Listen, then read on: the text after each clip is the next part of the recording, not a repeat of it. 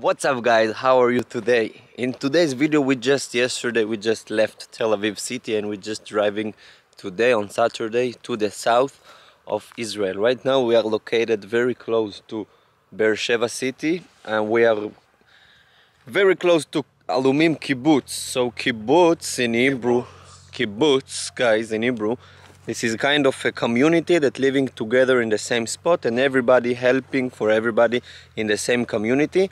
The history about the kibbutz is very nice to hear when you come to Israel. If you want to know more information about kibbutz, just type it on Google and you're going to looking for more information. But right now, because the winter is going to end and the spring is just coming right now, so in this time of the year, we are going to the south to see the red flowers. This is very popular right now around Israel. This is just big area with all of it with red flowers. Very nice to see. You have to, when you come to visit to Israel in that time, please make sure that you come to see those spots in Israel. So when Jimmy told me that he come to visit Israel, I was like, okay, of course you have to visit, but in addition you have to try our traditional food.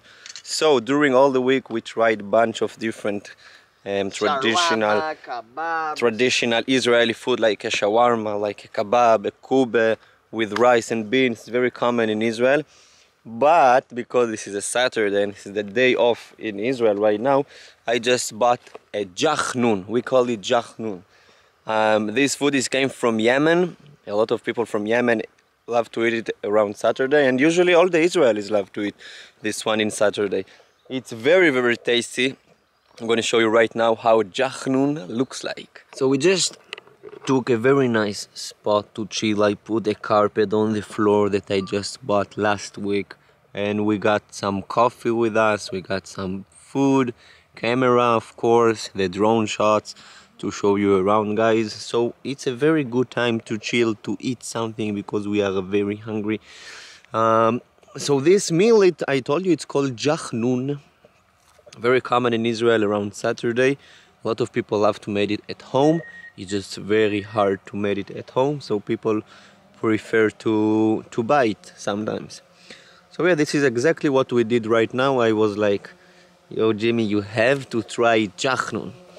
So it came with a bag like this, and with a tomato sauce and spicy sauce and egg and the jachnun guys. Oh my god guys, you have to see. So we got egg and we got the jachnun. It looks like a banana but like in plastic around him.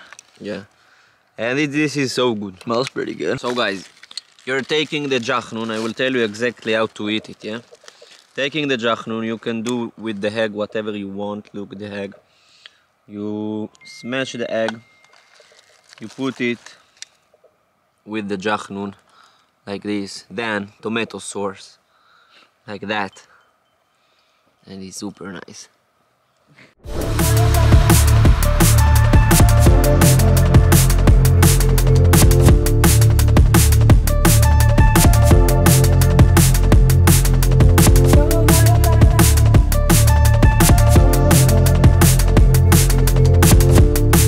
So yes guys, as you can see, it's very common in Israel to be with a coffee maker around you. Because when you're sometimes at the army or stuff like this, or in the middle of nowhere, it's always fun and a good item to take care with you. So there is a few different ways to make the best coffee. A lot of people love to talk about it in Israel. My opinion is when the coffee is very warm, so you just need to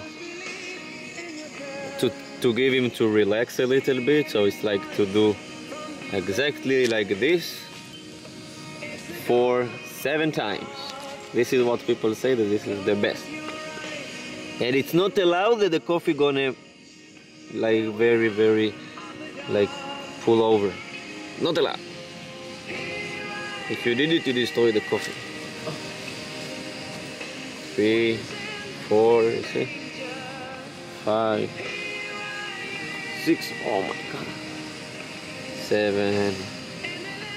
Now we can turn off the fire. Thanks Jimmy. And we're good to go. Shabbat Shalom. Shabbat Shalom. Shabbat Shalom. This is what we're literally say every Shabbat. It's very common to say it for people. Just during Shabbat, during Saturday. Jimmy, how are you feeling in Shabbat, bro? I actually didn't even realize that we were doing it, or I didn't even know what it was. He's like, actually, we're kind of celebrating Shabbat. I was like, what do you mean? He's like, we're sitting here relaxing in the field, just hanging out, drinking coffee. He goes, that is Shabbat. That's what you do. You hang out, you relax, you recoup, regenerate, get energy for the next week. So this is like kind of my Shabbat. Yeah. There are different people doing other stuff in Shabbat. We just saw a group of people traveling and walking here. Their religion, they're like keeping Shabbat. They're not using phone, not driving a car, going to a synagogue, eating food, dinner, napping. Yeah, it's really common. And yeah, right now I think we need to go for another spot because this place is very big, so you know we need to spend all the time outside.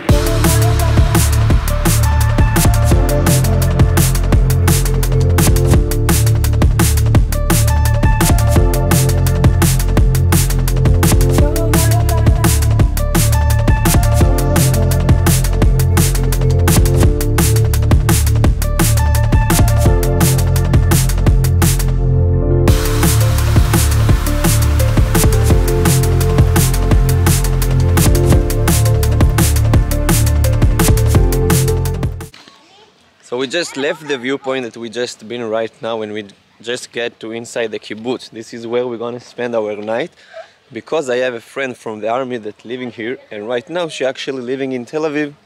So I told her, hey, can we stay in your house? And she said, yeah, why not? So we're literally in a very amazing spot. Hello, puppy. Just making amazing sunsets right now. Jimmy gets so much fun, bro. These are so sick. Look at these.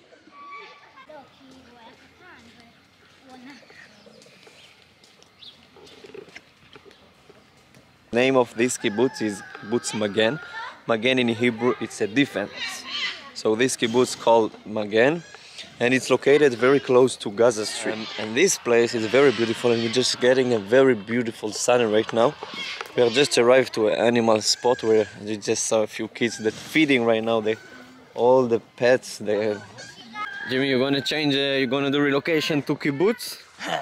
I'm going to be the next kibbutz member. Yeah. So actually a lot of people want to live in the kibbutz in Israel. It's very common because to growing up in around the kibbutz, it's different. It's just more quiet, more peaceful. Your education, it's different. If you're living here, if you grow up your kids, your children with family. So a lot of people want to be inside the kibbutz, like a friend member of a kibbutz. But it's not too easy to get it. You need to do a really hard interview to get inside, and yeah, it's just like this.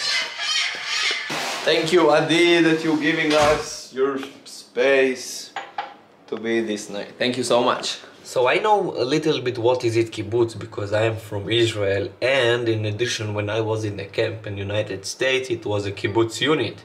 When it was kids around 15 years old, it was a kibbutz community. So it's really common to be in kibbutz in Israel.